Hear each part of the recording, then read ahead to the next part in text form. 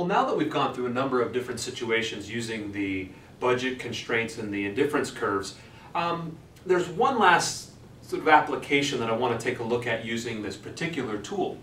And that is to try to identify the impact of a price change on a consumption decision. Now, we typically understand that as the price goes in one direction, the quantity demanded goes in another direction. And that's, of course, the law of demand, and we're pretty familiar with that. But there are two countervailing forces at work when that price changes. One of them is called the substitution effect, and one of them is called the income effect. There are two different approaches to looking at the substitution effect. The first is called the Slutsky Equation, and the second one is known as the Hicksian, or the Hicks equation. Each one of these is going to lead us to basically the same outcome, and that is that as far as the substitution effect is concerned, the substitution effect will always be moving in an opposite direction of a change in price. The income effect depends on the kind of good we're looking at, but the substitution effect will always move in the same direction. And so we can use the Slutsky equation, or we can use the Hicksian equation, and usually end up with the same answer, especially if they're relatively small changes in price.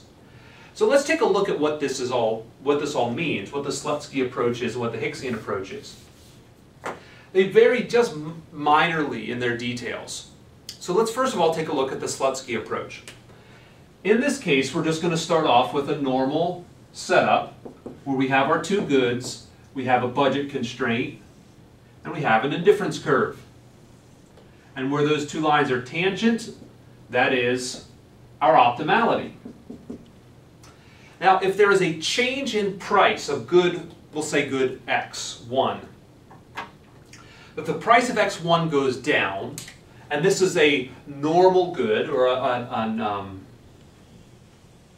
just a regular good, we have that shift out. We should see an increase in the amount of X1 that gets consumed, and so we shall, as we draw on our indifference curve right here. So great, we see an increase in X1. We're dealing with just sort of our normal, regular looking good.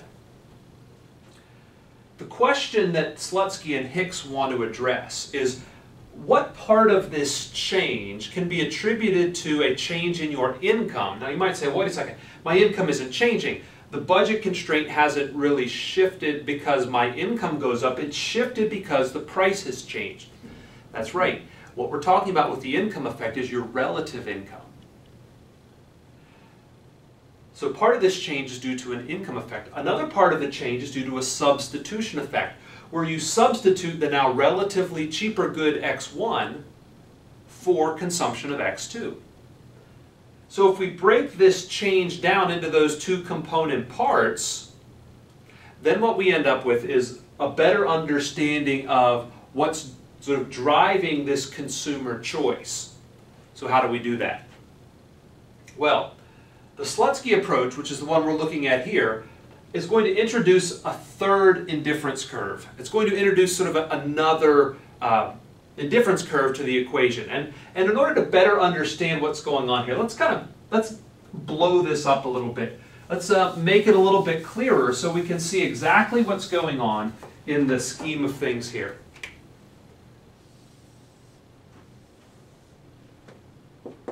So here we go. We're going to start off with our graph. It's going to look like this.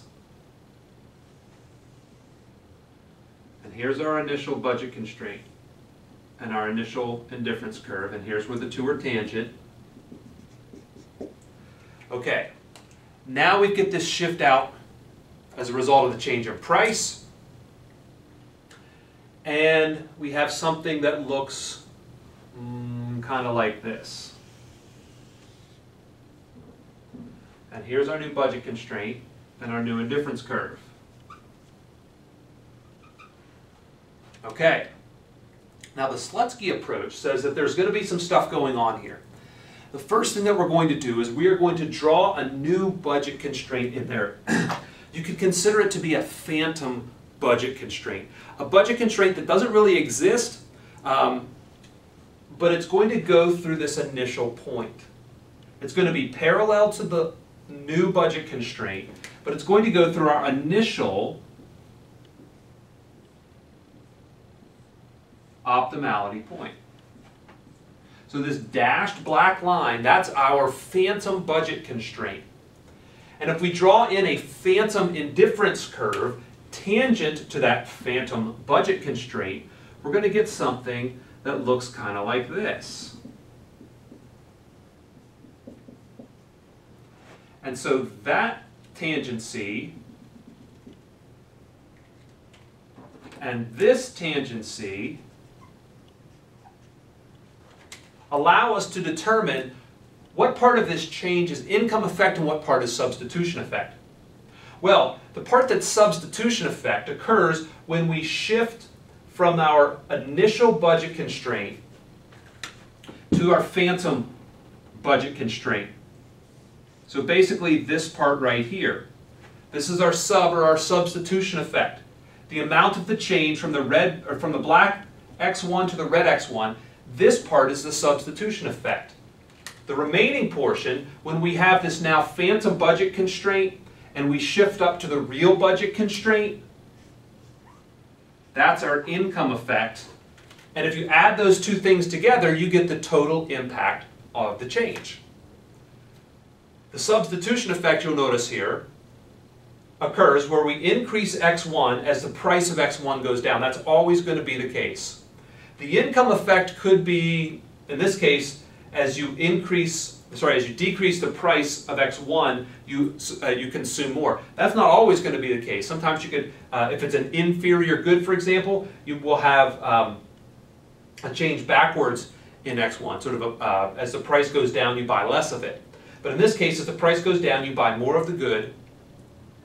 That's your income effect, and here's your substitution effect. So the substitution effect, again, for the Slutsky equation occurs when you shift from your original budget constraint to the phantom. Then the income effect occurs when you shift from the phantom to the real new budget constraint. That's the Slutsky approach.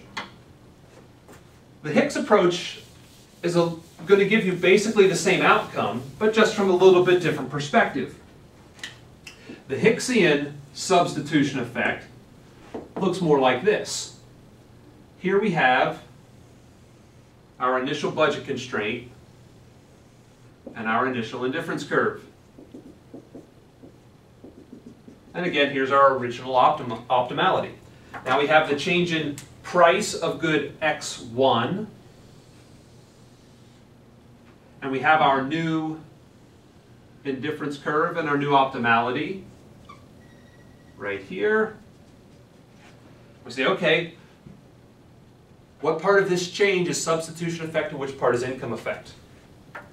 So here's how we do this.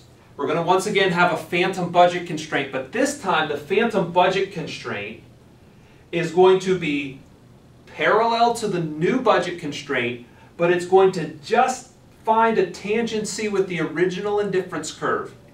In other words, you're going to stay on the same indifference curve. And why do I emphasize this? Staying on the same indifference curve? Well, because by staying on the same indifference curve with this phantom budget constraint, we arrive at our substitution effect. You stay on the same indifference curve, the one you started with. Have that phantom budget constraint just touch that same indifference curve to get your substitution effect, and then what's left is the income effect. Again, the Slutsky approach and the Hicksian approach give you the same outcome, and almost identically the same outcome if the price changes are relatively small, but they look at it from two different perspectives. Which one you choose is really up to you. Whichever one you feel more comfortable with is fine, unless the problem is very specific in whether or not the Slutsky approach or the Hicksian approach will be a better tool. Each one of these approaches will usually give you the same answer. They're just two different approaches, two different sides of the coin, if you will, to solving what part of a price change is attributable to the substitution effect and which is attributable to the income effect.